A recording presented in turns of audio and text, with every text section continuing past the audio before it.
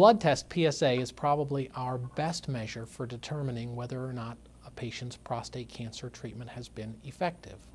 In patients who have received treatment, whether it's local treatment or treatment for the entire body, we expect the PSA to become very low, if not undetectable, and stay there.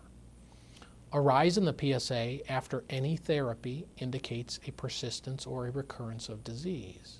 Most patients won't have any symptoms as the first sign of a recurrence of therapy, though certainly in patients with advanced disease we may see bone pain, weakness, anemia.